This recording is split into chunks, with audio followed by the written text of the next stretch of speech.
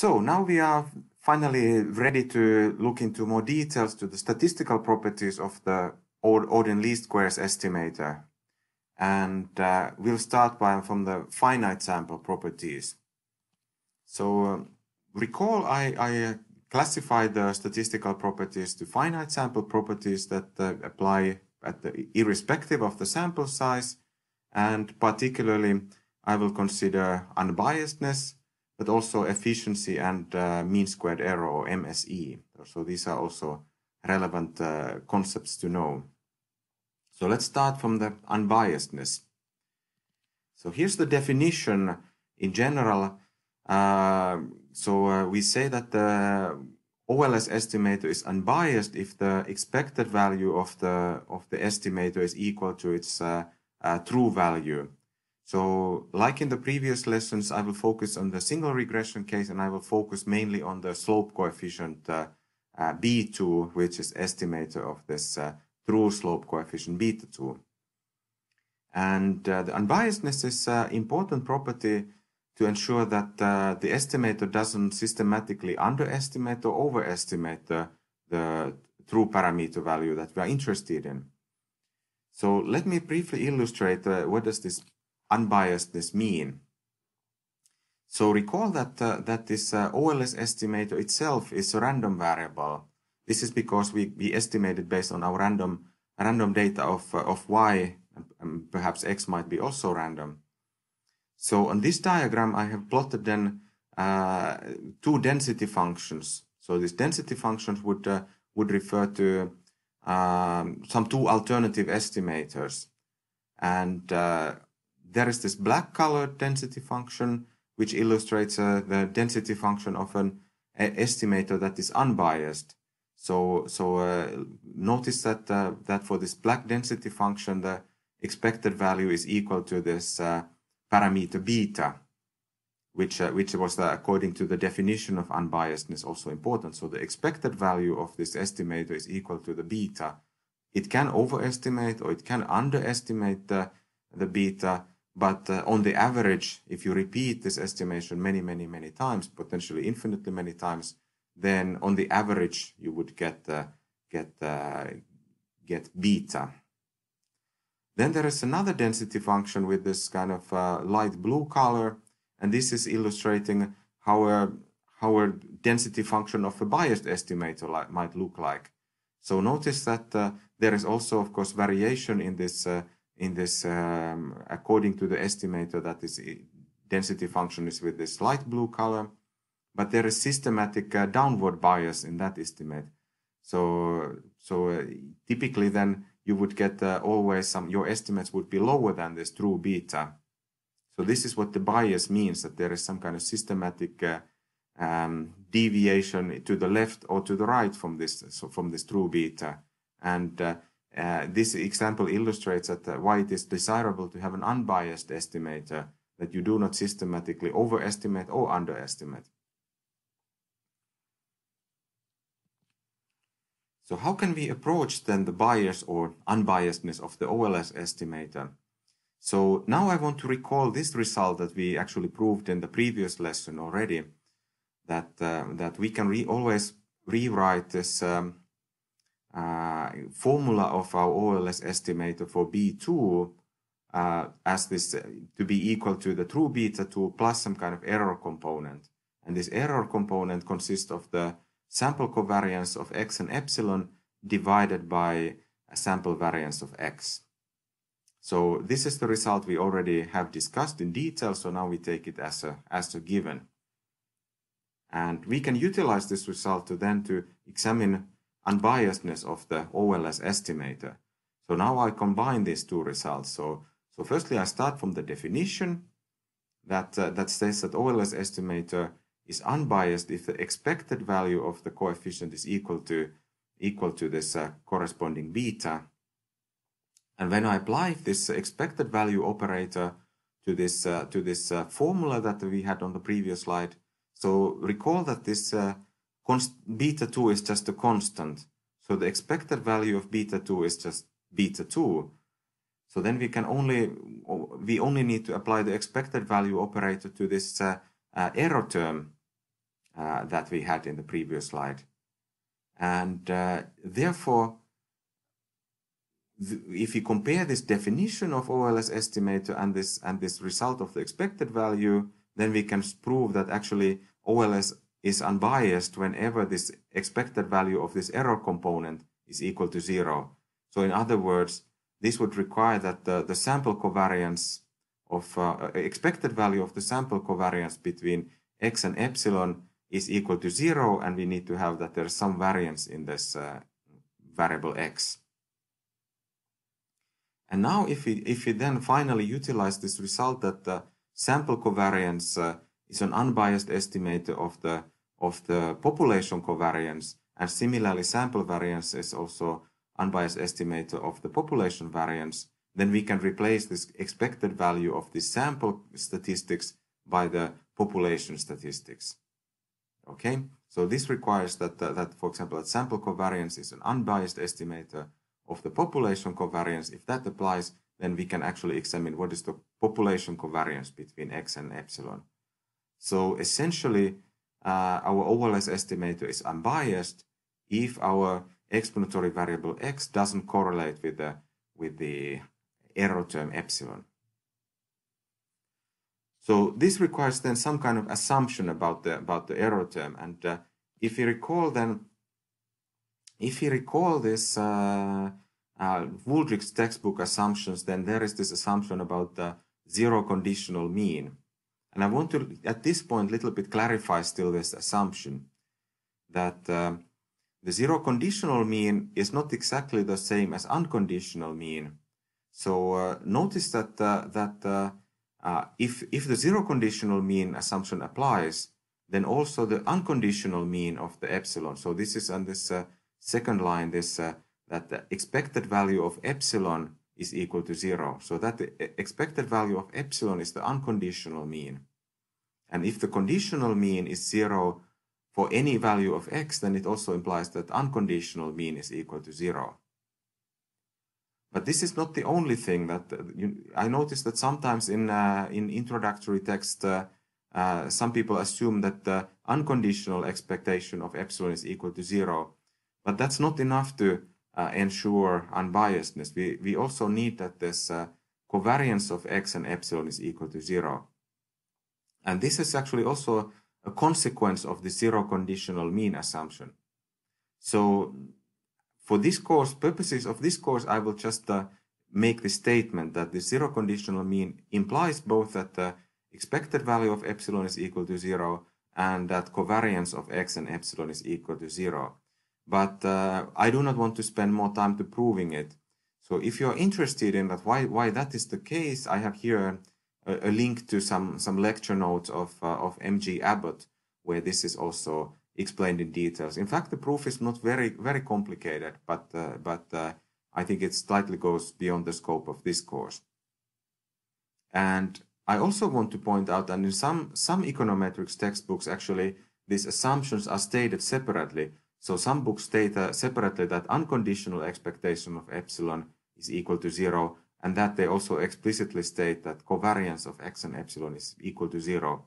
So it would be completely fine to break it down to two assumptions. So if you do not feel comfortable with the zero conditional mean assumption, you can always just make this assumption that the expected value of epsilon is equal to 0 and that covariance of x and epsilon is equal to 0.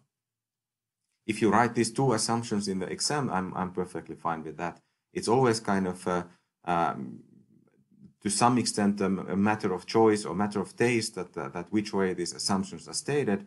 Both ways are equally fine, and it's maybe for some purposes Wooldridge prefers to state it as a zero conditional mean.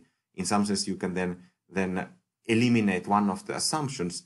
However, I believe that it's in some sense more intuitive perhaps to state it separately, that unconditional mean of epsilon is equal to 0 and that covariance of x and epsilon is equal to 0.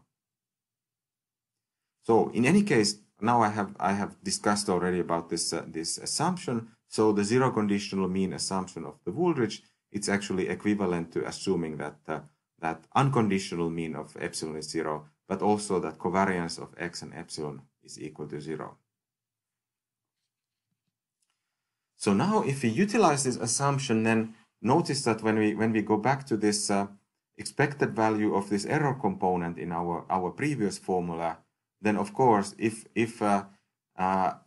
covariance of x and epsilon is equal to 0 by assumption, then this is enough to ensure that our ordinary least squares estimator is unbiased.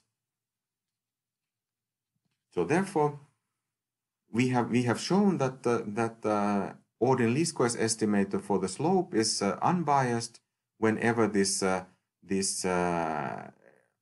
SLR4 assumption of zero conditional mean applies. And notice that this is the only assumption we actually needed to use for this purpose. So there were also other assumptions on the list of this voltage, but actually this was the only assumption that we actually needed to prove unbiasedness of the ordinary least squares estimator. I still take one step back, and I want to clarify that the only thing that we require from the zero conditional mean is this part that covariance of x and epsilon is equal to 0. So this is enough to show unbiasedness of the slope coefficient. We don't even need this assumption that the expected value of epsilon is equal to 0. That part we actually need only for the unbiasedness of the intercept term. So for the B1 would be consistent estimate of beta 1 if this expected value of epsilon is equal to 0. So that part, so expected value of epsilon equal to 0 we only need for unbiasedness of the intercept term, and the second part, that covariance of x and epsilon is equal to 0, that we need for the unbiasedness of the slope coefficient B2. So this is also why I think it's important to clarify that which assumptions are needed for which particular property, to understand that, okay, if the assumption fails, then which properties are actually violated then.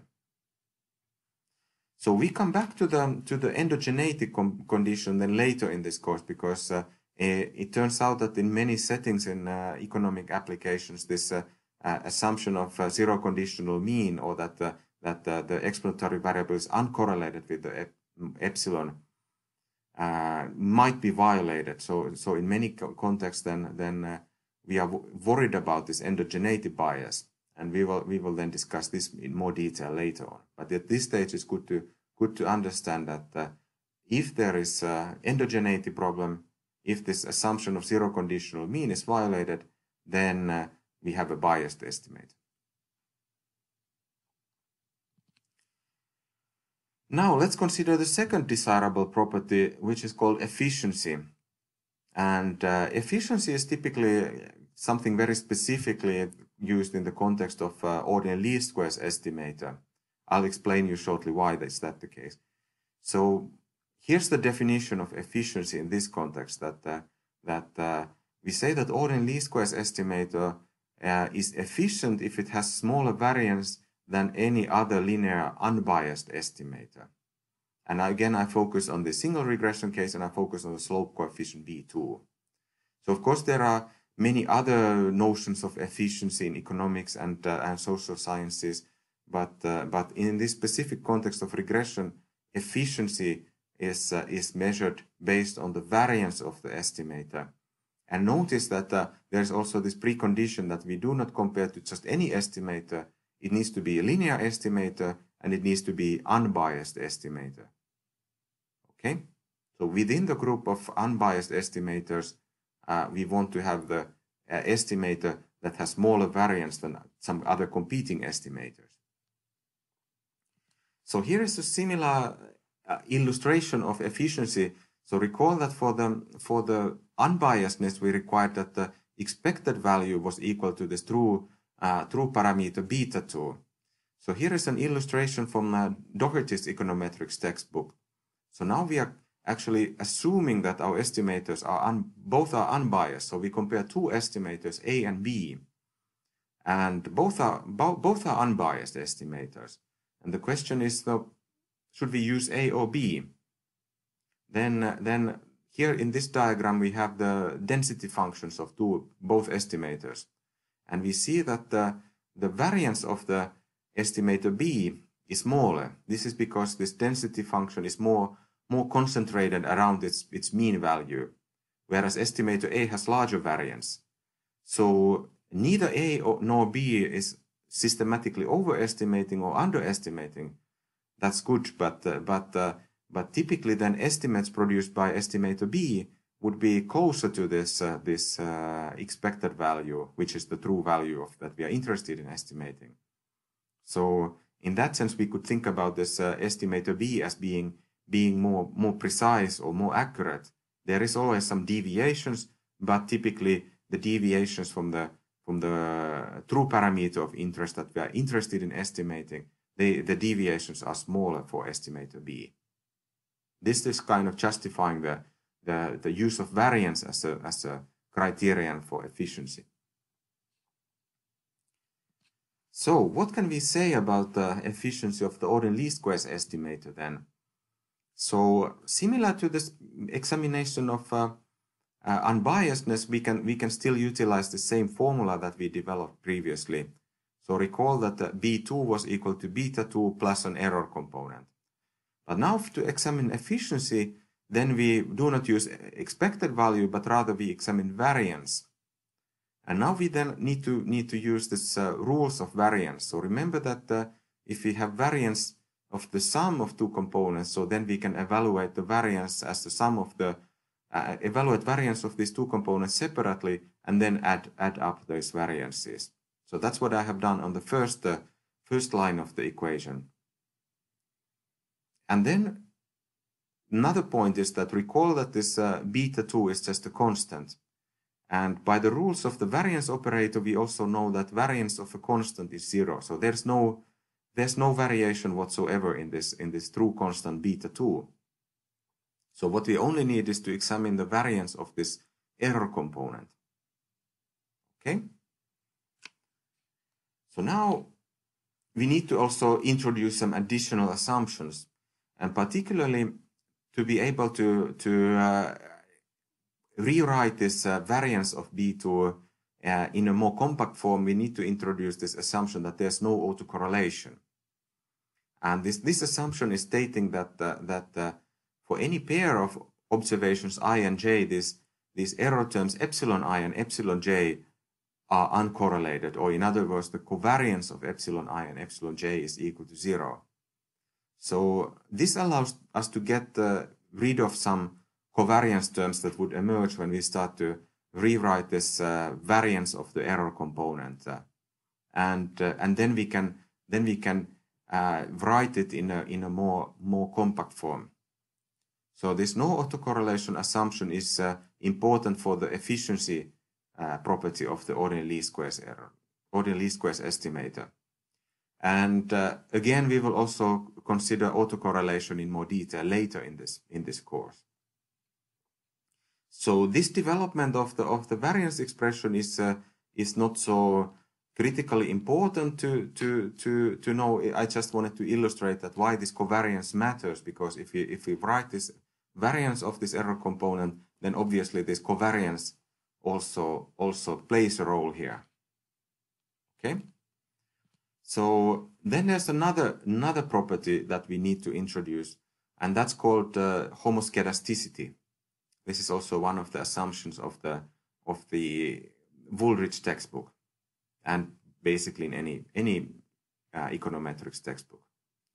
So this homoscedasticity assumption is stating that the variance of the disturbance term epsilon is constant across all observations. So this variance of epsilon for any given level of x is equal to some sigma squared. So sigma squared is some constant, and it should be finite as well.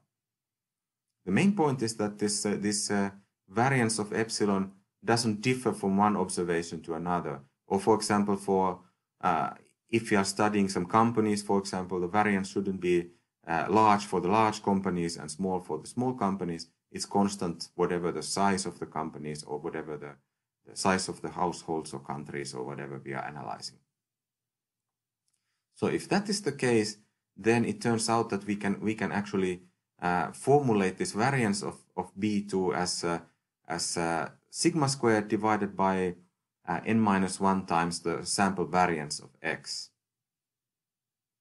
Okay, so then we have a quite a much more compact and intuitive formulation of this variance of B2 if these two assumptions of homoscedasticity and no autocorrelation hold. And in fact, under these two assumptions, it's possible to show that this ordinary least squares estimator B2 has smaller variance than any other linear unbiased estimator. So this is the very famous result going back to this Carl Friedrich Gauss, and then Markov has further improved this mathematical proof.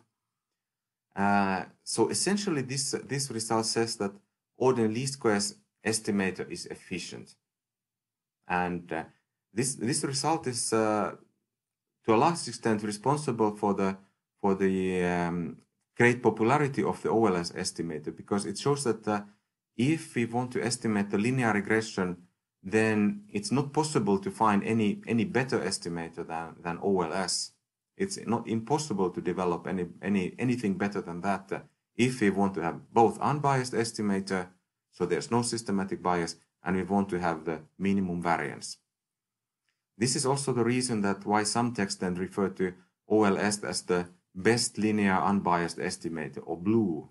This is this kind of term that you might also, this BLUE estimator, sometimes encounter if you read theory of linear regression.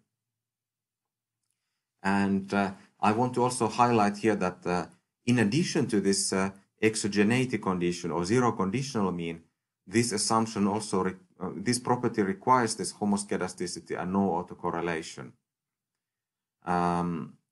So if you're interested in the proof of the Gauss-Markov theorem, it may be interesting to go through it. You can find, for example, a Wikipedia article about Gauss-Markov theorem, but it falls beyond the scope of the present course. So I do not want to formally go through this kind of theoretical proof. But it's good to know this term, Gauss-Markov theorem,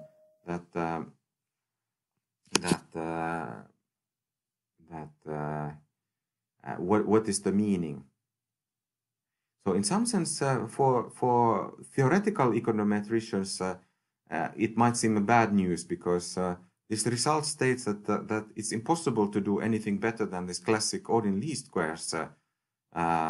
So the classic OLS estimator is better than anything even thinkable. It's not that by doing more research you could find something better. We already know in theory that if this is what we are interested in, unbiasedness and efficiency, then it's impossible to do anything better.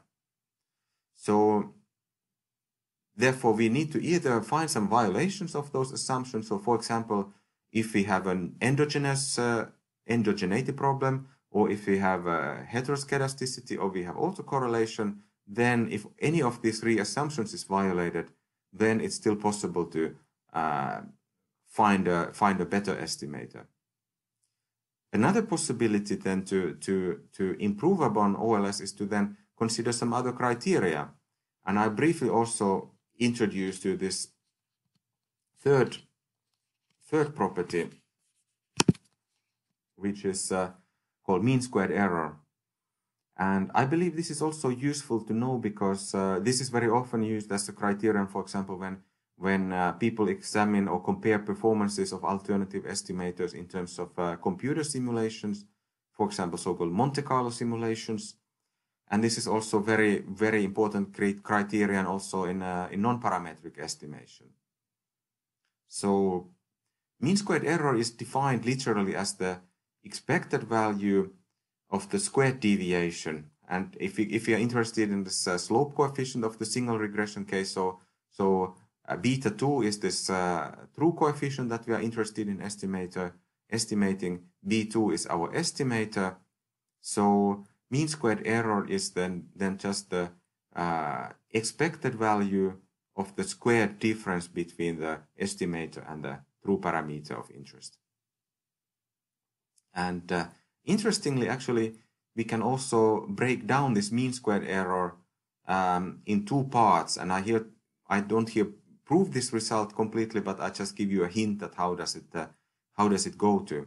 So in fact, it turns out that the mean squared error is actually a sum of the variance of the estimator plus bias squared, bias to power 2. So in that sense, the mean squared error combines this conveniently this bias and variance parts of this classical unbiasedness and efficiency arguments. And now I want to still clarify that it might appear that the ordinary least squares estimator is also most efficient in terms of mean squared error. But because it is unbiased, so bias of the OLS estimator is 0, and it has the smallest variance among the unbiased estimators. However, it's possible to also accept some bias if it comes at the cost, if it helps to improve the variance. Or I mean, if you accept small bias, but you can get a great benefit in terms of smaller variance, then it is possible to have a better estimator in terms of mean squared error. And here is the one more diagram that to illustrate this. So on this diagram, we compare 3 different density functions. So we have blue, red, and purple density functions, and these refer to the 3 alternative estimators. And here, notice that this purple estimator, this is clearly biased. But so here the expected value of the true value is supposed to be 5, but the expected value of the purple estimator is 5.2. So this purple estimator would systematically overestimate the quantity of interest. However, compared to the blue estimator, it has much smaller bias, so has much smaller variance. So blue and red are also supposed to be alternative estimators, but they are supposed to be unbiased in this case. So in some cases, it might be that you are willing to expect some systematic bias if your variance is smaller. So it might be questionable, is the red estimator or purple estimator better? But if you compare blue estimator or purple estimator, so blue estimator is unbiased, but unbiasedness also doesn't mean that the density function is symmetric. So it's possible also that there is a large proportion of your estimates are anyway underestimating. And another thing is that if the variance of the estimator is very large, so it can be, in practice, it might be completely useless, because if it has very large variance. So in some cases, you might want to accept some bias in exchange for much smaller variance. So this is what this bias variance trade-off is all about, that sometimes it might be better to have a little bit more biased estimator, but if it helps to decrease the variance. So that completes my discussion of the finite sample properties. I still want to remind you that all these finite sample properties, unbiasedness, efficiency, and mean squared error, they apply irrespective of the sample size. So in the next lesson, I will then consider asymptotic properties, which consider particularly the case where the sample size approaches to infinity.